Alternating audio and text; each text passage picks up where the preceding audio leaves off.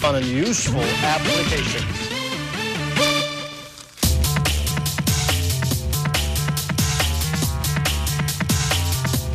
The iPhone, when you buy it, it doesn't have message forwarding, business card sending, group sending, what else? Saving the text messages.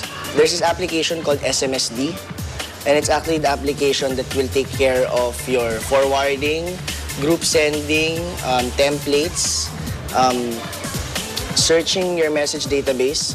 So SMSD actually fills in a lot of the shortcomings that Apple didn't give to us with the default SMS app.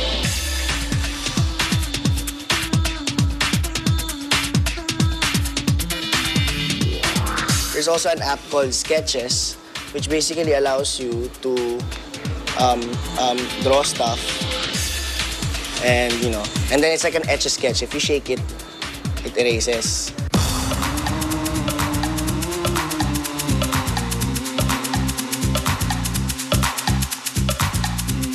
There's also an app called iPhysics.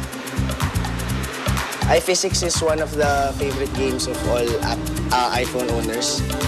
You need to make shapes so that you'll bring the ball from one place to another.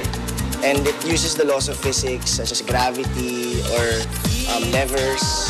So the things that you learn in science when you were young, you're gonna be able to apply it.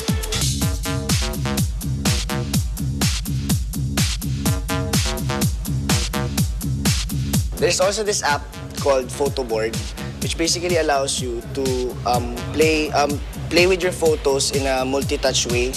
So it allows you to twist the photo, shrink it, enlarge it, just like in Minority Report.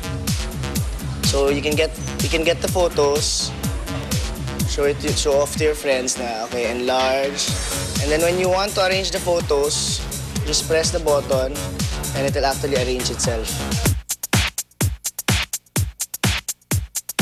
There's this application called Locate Me, and it's actually like GPS. How it works is you turn it on and you show in map, and it will show you in the Google map where we are.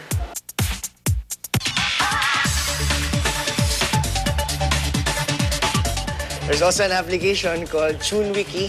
TuneWiki allows you to play a song in your iPhone, in the iPod part, and then get the lyrics.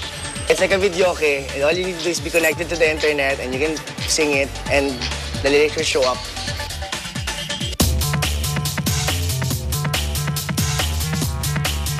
Here again are the top stories for today, January 30.